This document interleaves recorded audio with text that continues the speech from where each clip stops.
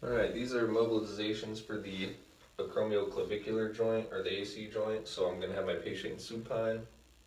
I'll stabilize him down here at the humerus, and then I'll take my other hand and apply a caudal glide of the AC joint right there on the clavicle.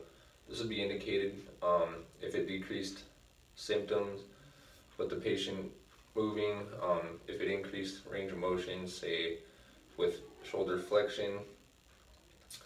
I could do grades 1 through 4. Grade 1 would be low amplitude at the beginning of the range of motion. Grade 2 would be high amplitude at the first half of the range of motion. Grade 3 would be high amplitude going into the end range of motion, and grade 4 would be low amplitude at the very end of the range of motion.